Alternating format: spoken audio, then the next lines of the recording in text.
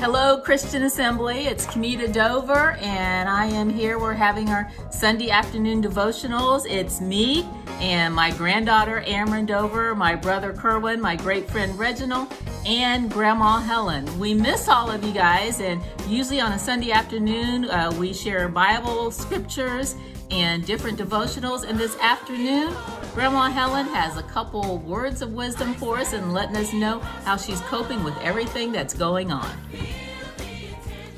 I'm sorry, it's Grandma Helen. What I was going to talk about is the things that I've been doing since I've had to stay in the house.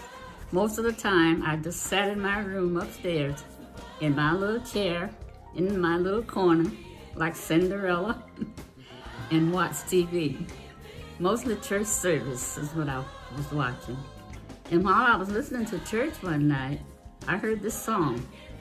And while they were singing it, I sang along with them. The song was, after a while, it will all be over. After a while, the sun will shine.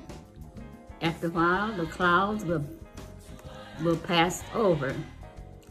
And we will shout hallelujah after a while. I kept my letters that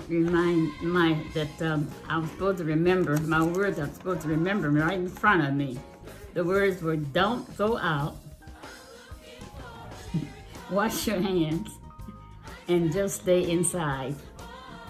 And that's what's been happening to me. That's all I knew. I did what I thought I was supposed to do, and I'm still in here.